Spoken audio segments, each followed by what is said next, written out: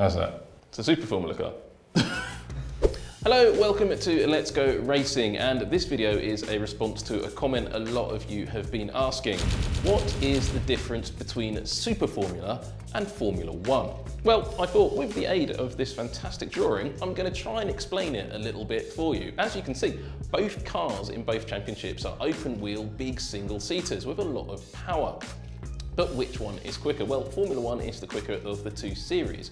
But how do they differ? Because they look quite alike. Well, the first thing to notice is the monocoque of the car, the chassis in the middle of the car, which runs from about here up to the front of the car.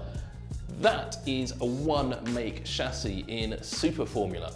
Made by Dillane, it's very lightweight. In Formula One, each team makes their own monocoque, apart from Haas F1, who also use a Dillane chassis, but it is still a bespoke design. That's one of the biggest differences between the two championships. The other big difference is power. So in the back of the car, of the Super Formula car, you have a 4-cylinder turbocharged engine that comes from either from Honda or Toyota. Now, it produces around 700 brake horsepower. Formula One, of course, uses a much smaller engine, which is a 1.6 litre V6. So you add a couple of cylinders on there, but it's not just a combustion engine. It's got a big old hybrid system on it, which gives you a whole bunch of extra power, taking Formula One cars up to about 1,000 brake horsepower, nearly 300 more than the Super Formula. The other difference is aerodynamics. Now, a Formula One car has very complex aerodynamics with all these barge boards and little bits of stuff at the front that actually nobody really understands outside of the wind tunnel department. However, on Super Formula, none of that. It's very clean, crisp aerodynamic lines because Super Formula is not designed as a purely high downforce series. Every car's equal, why put all of that downforce on it? So Super Formula cars have less downforce than those of Formula One. So less downforce, less power. Tyres though. Bit of a difficult question this, because no one's done a back-to-back test. Do this one-make Yokohama tyres used in Super Formula generate more grip than the one-make Pirelli tyres used in Formula One? We don't know, but as you've seen on some of those recent onboard videos, the Super Formula cars really do have very high apex speeds. However, the F1 tyres are a little bit wider, have a bigger contact patch, and of course more downforce, so Formula One cars currently corner a little bit quicker than the Super Formula cars. So what other big differences are there? Well, with the one-make chassis, and the very close engines, the Honda and Toyota are a little bit different, but they're very close.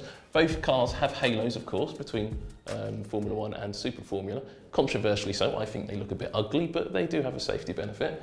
What is the big difference? Well, Formula One is an open engineering, open development, international single-seater championship, and it's the fastest in the world. Super Formula is the second fastest in the world. Yes, it's faster than GP2 or IndyCar. The only development allowed is in the engine department and obviously in the driving department, but those guys never develop that well, do they? And those are the big differences between the two series. It's a one-make national championship against a multi-chassis international championship, but quite frankly, I love watching them both. Now, if you enjoyed that rather breathless explainer of Super Formula versus F1 and you want to see more or no more, leave your questions in the comments. Also, if you want me to explain anything else using my magic drawing skills and this big whiteboard, again, let us know and we will make that happen here on Let's Go Racing. Which leaves me just to say, don't forget to hit like and subscribe. Here we go. Start with the wing, the lower wing. Just get the spars in between. There you go, one crossbar like that. We'll put in the cockpit sort of like that. And radial engine, of course. Radial engine, then we've got to come back like that. There's your tail plane, like that. It's going to be a little tail draggle. Fixed undercarriage, I think. Coming in here. There you go. We've got a little control rod at the back there to the tail section. Some cockpit spars. There you go. There you go. Little exhaust stubs in here. There you go, my dream car. Terrible downforce. Ah, good point. I'll fly it upside down.